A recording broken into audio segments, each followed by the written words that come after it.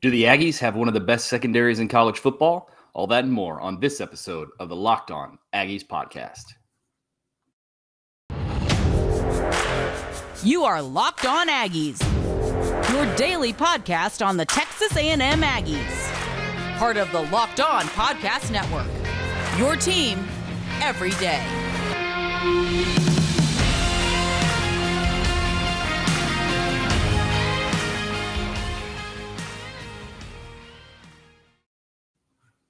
What's up, everybody? Welcome to the Locked On Aggies podcast, part of the Locked On Podcast Network. Happy Friday. I am your host, Joey Ikes. Thanks for making Locked On Aggies your first listen every day. We are free and available wherever you get your podcast.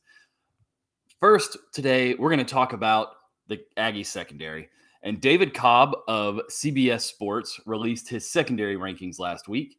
And he listed the top 5 secondaries, in his opinion, in the country. We're going to run through the list really quick, and we're going to talk a little bit about it. So the top 5 on his list, the first, number 5 is Penn State. Second or fourth is North Carolina State, NC State. Third is Iowa. Second is Texas A&M, fighting Texas Aggies. Whoop. And number 1 is Georgia. So there's a few interesting things about this list. The first interesting thing from my perspective, from my opinion, is that Alabama doesn't show up on this list. And when you think of secondaries in college football for the last decade and a half, Alabama's been on that list for everybody. This year, they're not, at least not for Mr. Cobb, which is interesting. Georgia is, it's another, same style of defense, coaching tree, etc. But for this list, at least for 2022, Alabama doesn't show up.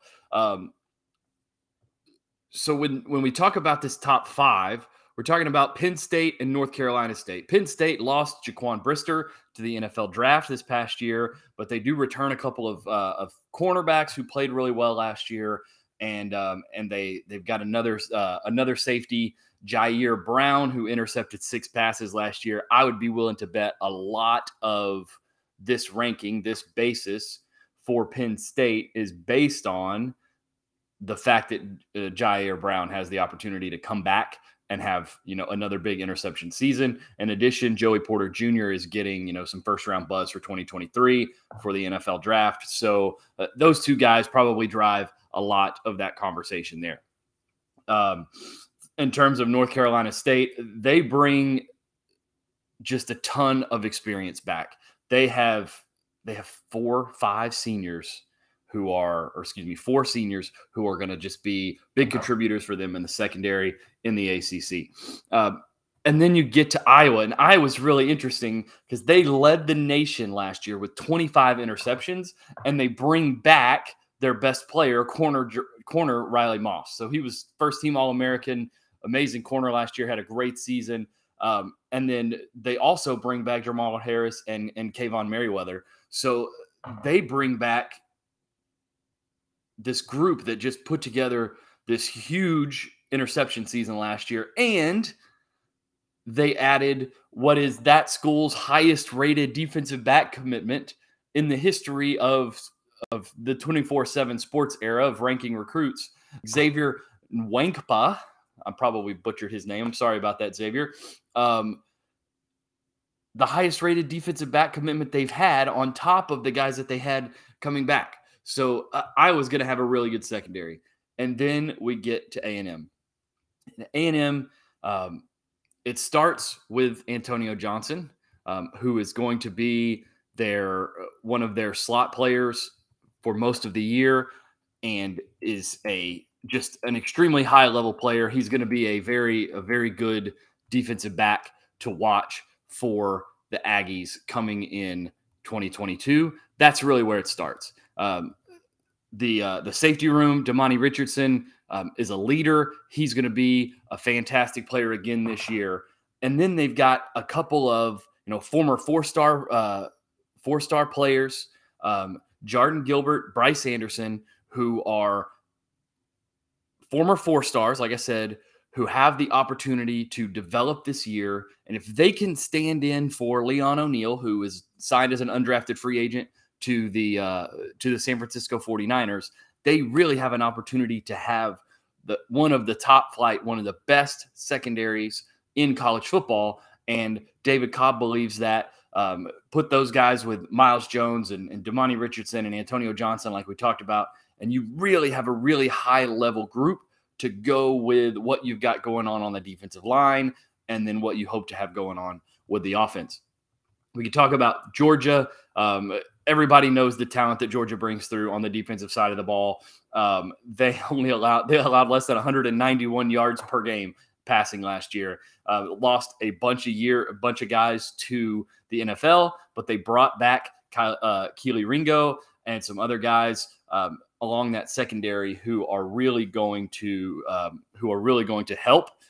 In addition, they got a 2020 All-American who transferred from West Virginia to Georgia, who fought off some injury last year in Tyke Smith. So A&M absolutely belongs in the conversation with these level of programs, with these level of secondaries in terms of what they're going to do on the defensive side of the ball.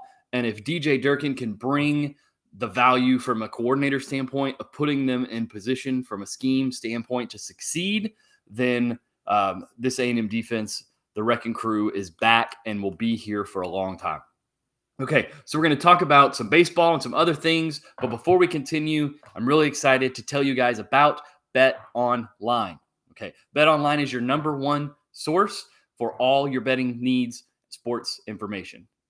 Find all the latest sports developments, league reviews and news, the NHL playoffs, Major League Baseball, college football coming up, all that stuff. Bet Online is your continued source for all your wagering information, live betting, esports, and scores, and betonline.net remains the best spot for all your sports scores, podcasts, and news. BetOnline.net is the fastest and easiest way to check in on your favorite sports and events, including MMA, boxing, and golf. Head to the website today or use your mobile device to learn more about the trends and action. That's BetOnline, where the game starts. Okay, now we have some sad news. Everyone by now, by Friday, is aware that the magical season that A&M baseball put together this year ended on Wednesday afternoon in the Final Four of the College World Series in Omaha. Coach Jim Schlossnagle's team came up short against a rolling Oklahoma team. It was the second matchup in a row that they faced Oklahoma and came up short. So they fell behind early. A walk put a guy on base, followed it up with a single. And then Jimmy Crooks, the Sooners catcher, hit a 3-run home run in the bottom of the first. And frankly, the way the Oklahoma pitching staff was pitching, the game was over by that point. They never looked back. A&M only got 6 hits and struck out 13 times. And Sooner starter David Sandlin actually struck out 12 Aggies in that game. So Dylan Rock had a solo home run in the 6th to put 1 run on the board for A&M. But that was all the comeback the A&M bats could muster after so many awesome comebacks and amazing games all year and scrapping and fighting their way through the postseason to reach this point. They ran out of fight there at the end of the year. So that ends their season, and what a season it was. And I'm sure we'll have the opportunity to talk more about that over the course of the next few months. But we're going to take a little bit of a look forward to 2023 now as we talk about this A&M baseball team. So there were 4 players who were absolute key contributors, starters, or extremely important players who were actually graduate students in 2022, which means they absolutely will not be back for 2023. That Coach Schlossnagle will have to replace, and that's Dylan Rock, the starting left fielder and 3-hole hitter, Cole Kaler, the starting shortstop, Troy Claunch, the starting catcher, Mr. Clutch, the 12th man, wore number 12, which I think is an awesome tradition that Coach Schlossnagle started this year in his first year at A&M as the manager. And then Jacob Palish, the go-to arm out of the bullpen. We saw him come in multiple times this year and just absolutely slam the door shut on games in big situations. We saw him come in a 3-2 count in the bottom of the 9th inning with nobody out and get A&M out of the inning without giving up any runs. So those 4 guys, first of all, thank you to those guys for their contributions to what was the best season in A&M baseball history. And we wish them the best as they continue on, some of them to professional baseball, some of them to other careers. Then we got to talk about the draft with baseball. The draft this year, it used to be held right before the College World Series. And now it's pushed back a little bit, which I think is good. Now the draft is held this year. It'll be held July 17th through the 19th.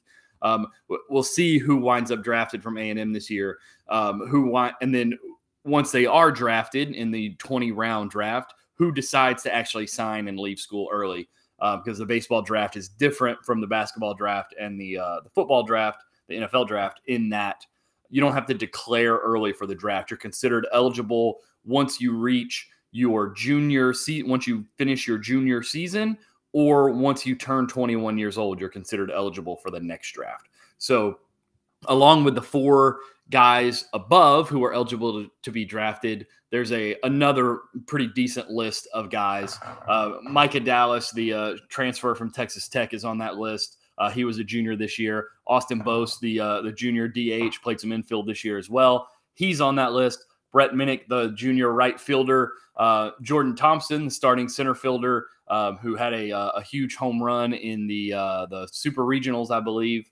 And then Trevor Warner, the leadoff batter and sophomore third baseman, is actually 21. So because I think he's actually 22, but he's over the age of 21. So because of that, he is eligible for the draft. So that means there's 7 position players, a key starting pitcher, and his best, most lockdown reliever that either certainly or will potentially be gone by the start of next year. And that's pending any transfer portal action. So there could be guys who transfer out as well. So that's a lot of work for Coach to do over the course of the next year. And we have seen him, Coach Schlossnagle, do some unbelievable work using the transfer portal and recruiting to build the team and the roster in one season. And he'll have carryovers this year, which is a benefit. Guys like Jack Moss, Ryan Targach, Nathan Detmer, who will be back from the squad in 2022, who should be back for 2023, that those guys know what Coach Schlossnagle wants and can carry over that attitude, that intensity, that preparedness, that community that this team had by the end of the season. They can carry that over and help that get started earlier in the year. In addition, they'll have Kaylee Harrison back from injury, who was their starting shortstop at the start of the year, who was injured a few games in. What a fantastic year 2022 was for Aggies baseball. Thanks to Coach Schlossnagle, and congratulations to Coach Schlossnagle for an amazing first year. He's got a lot to build on, and we are excited to see what the next steps are for A&M baseball. We're going to talk about some other stuff here in just a moment. Talk about Max Johnson a little bit in the Manning Passing Academy. But first, I am excited to tell you about Rock Auto. So with ever-increasing numbers of makes and models, it's impossible for you to go to an auto parts store and for them to stock every part that you need. So save time and save money and use Rock Auto. Yep, Rock Auto is a family business. They serve do-it-yourselfers and pros for over 20 years. Rock Auto prices are incredibly low, reliably low for every customer, whether it's DIY or a pro. They have everything you can need: brake parts, tail lamps, motor oil, and even new carpet. Go to rockauto.com right now and see all the parts available for your car or truck. Write Locked On, that's Locked On, 2 words, in their "How did you hear about us" box, so they know that we sent you. Amazing selection, reliably low prices, all the parts your car will ever need. rockauto.com. Okay, so now we're going to talk a little bit about Max Johnson. Max Johnson is attending the Manning Passing Academy this weekend, which kicked off on Thursday of this week. And he's the only A&M quarterback there.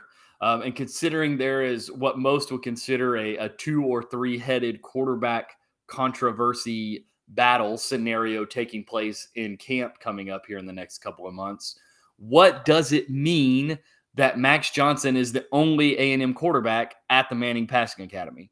Well, first of all, it means that the Manning Academy is relatively limited in size and scope in terms of the number of passers. So they're going to take the highest profile. They're going to take the most experienced guys. That's who Max Johnson is on this A&M team right now. He does have basically 2 full seasons as a starter from LSU.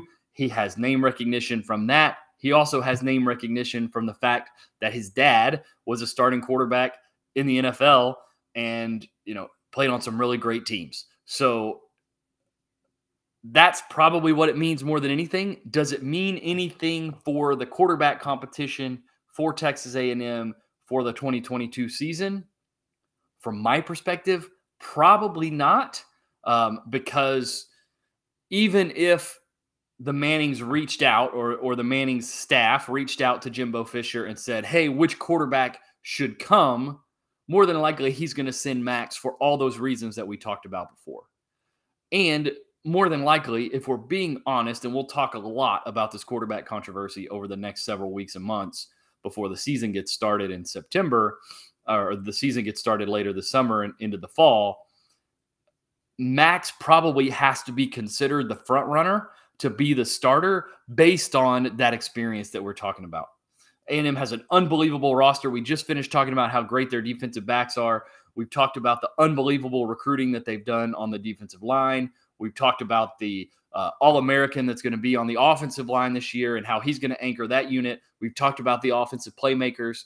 What Jimbo probably wants right now, or what he's thinking right now, is, hey, if I can just get good enough play from an experienced quarterback who's going to make the right decision most of the time, I'm going to be okay at quarterback on offense and be able to compete at the highest levels. So if the Mannings did call Jimbo, that's probably why he sent Max.